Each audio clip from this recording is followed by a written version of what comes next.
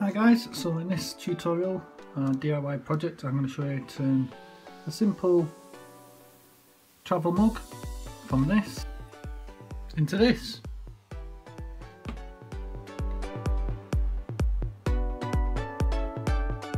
Nice wood effect mug with handle that you can have your brew in. Let's get going.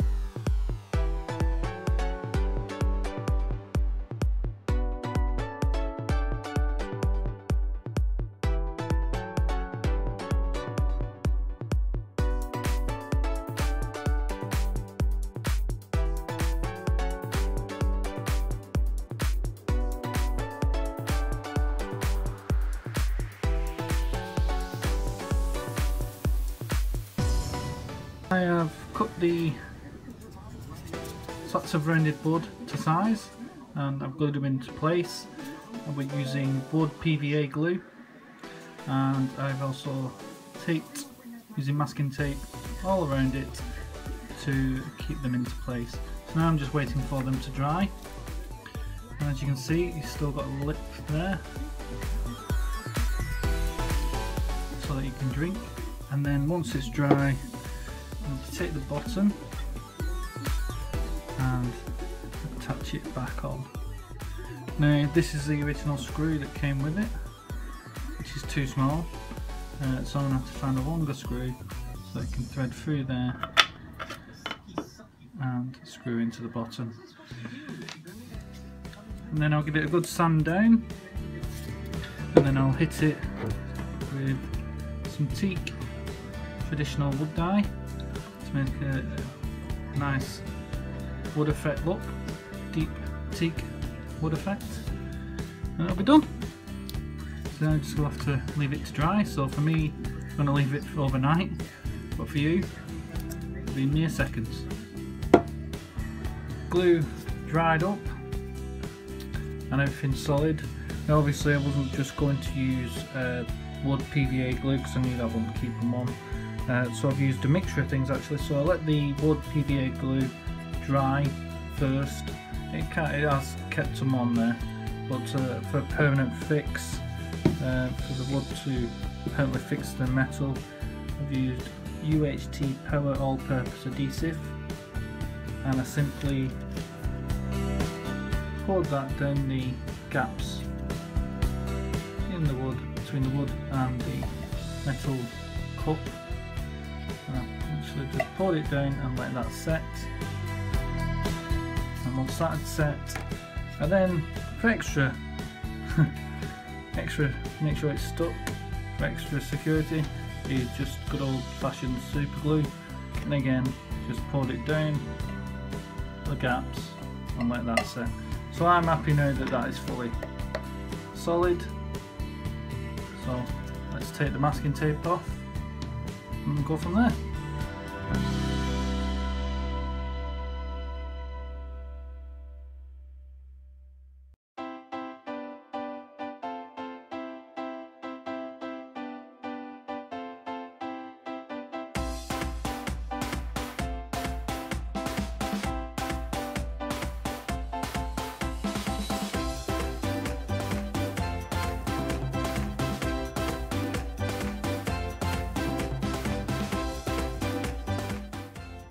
All the masking tape off, and I'm more than happy with it. As you can see, not all the joints are flush, but I don't mind. It adds to the character and it adds to the randomness of it.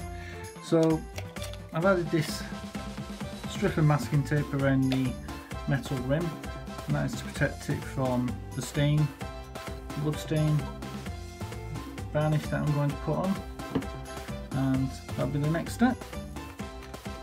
So as I mentioned in my last video, the clear plastic see-through packaging comes in handy as little tubs or little pots.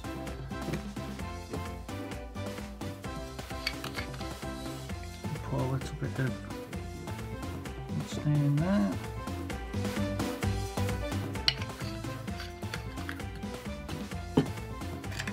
Get our brush and let's get to it.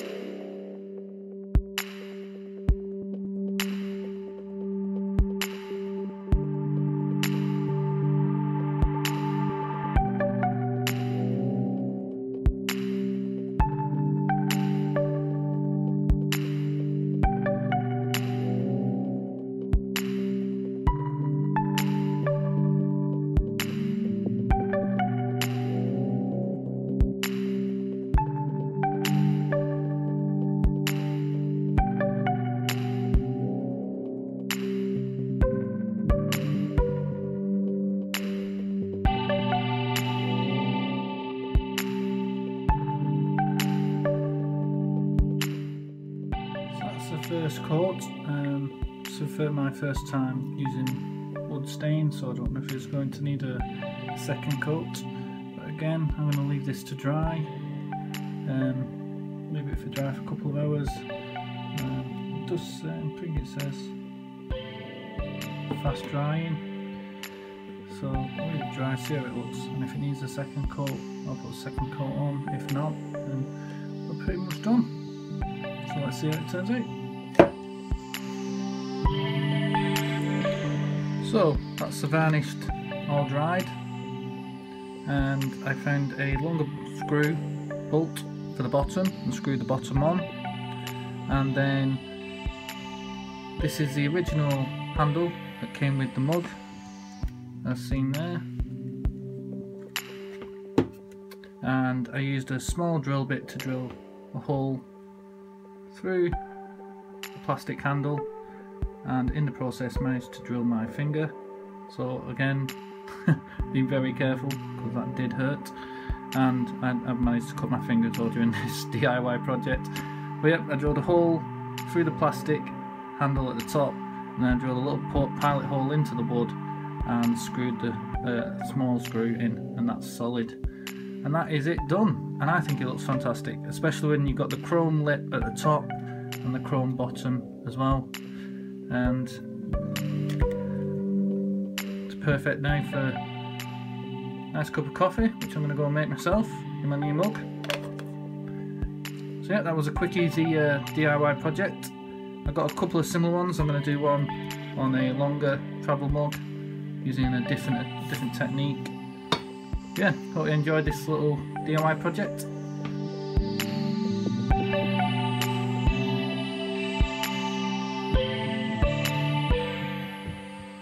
Hi guys, so in the last video I showed you how to make this nice teak wood effect mug, and this time I'm going to show you how to do a similar thing but with a longer, very similar mug. But this time I'm going to be using thinner strips, and I'm going to sand the edges so they fit more flush with the actual rim of the mug itself. So let's get to it.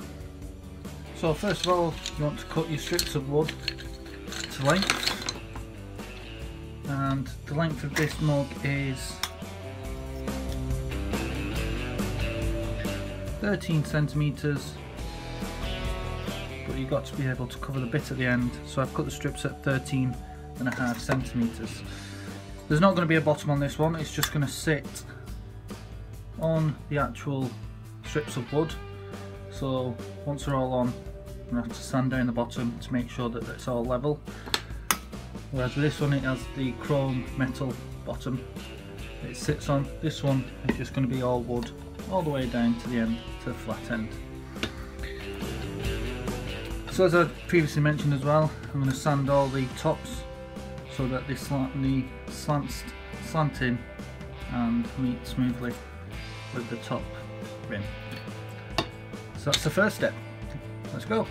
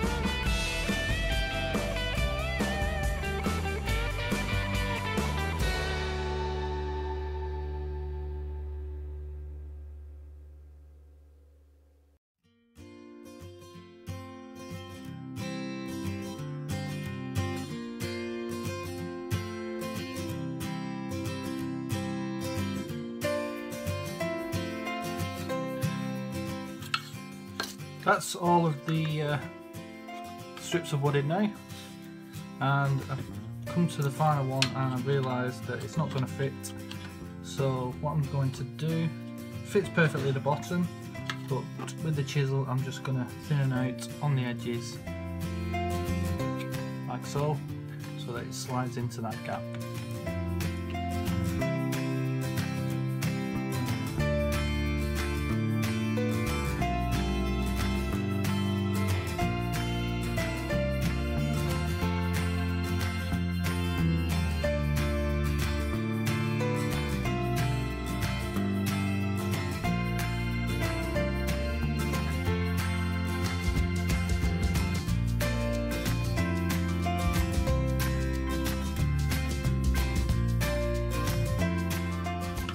So I've decided there will be a metal bottom on this one, and what I've done is taken the bottom off a spare mug that I had that I used to make this one. And what I'm going to do, or what I've done is I've taken the bottom off there, I'm going to put it on the bottom of that way. So I'm going to see if I can try and squeeze these in so they fit in there, and if I can get that in, I shouldn't have to do any gluing whatsoever, because I will be able to use the screw. I'll have to get a longer screw and screw that into there, and it should just hold it all together like so. Let's see if I can get the strips of wood fitting into this metal bottom. So first I'm going to hammer these in so they're nice and straight.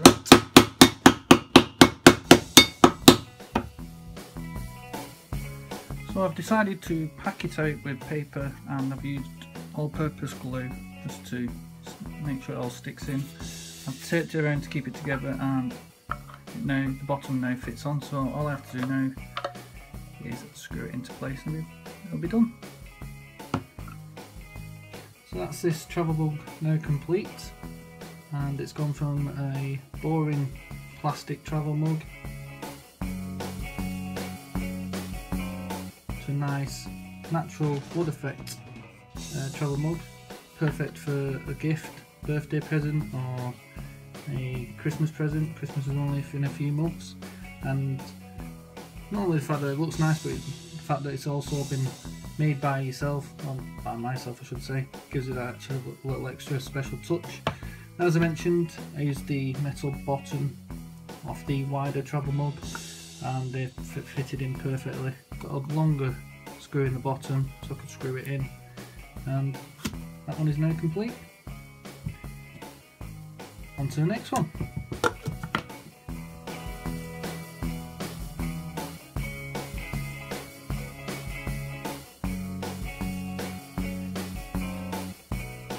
So for this one I used the same style travel mug as I did for the first design with the teak wood stain, but instead of using the rounded wood strips like from this one that I got from B&Q, I instead used lollipop sticks. I bought these from my local Poundland store, a big pack of about 100 for £1. No, I haven't been sucking on a load of ice lollies to get these, but this one is probably my favourite. It looks like a barrel, and so let's see how I did it.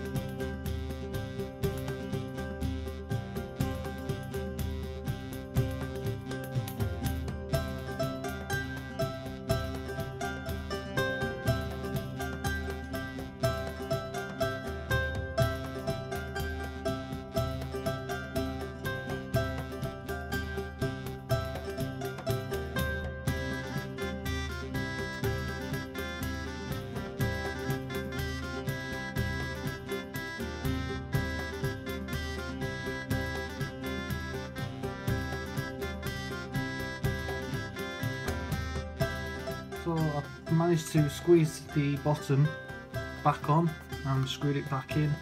It was quite hard to push all of every individual lollipop stick into the bottom, and as you can see, it's the metal. I've had to bend it out in places to try and fit them in, but overall I love this effect. I think it looks really good.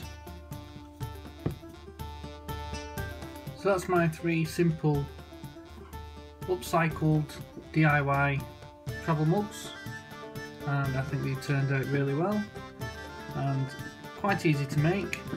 Only got a few cuts and scrapes. But yeah, if you've got any questions on how I made these, don't hesitate to ask in the comments below. Don't forget to like and subscribe. I'd just like to also show you this one. It doesn't have to necessarily be just a wood effect.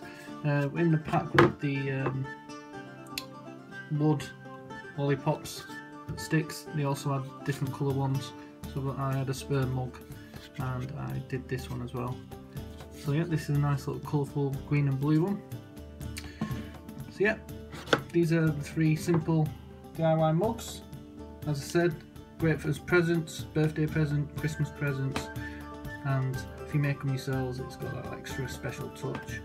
So yeah, please like and subscribe, and don't hesitate to ask if you've got any questions, and I shall see you for the next video. Cheers!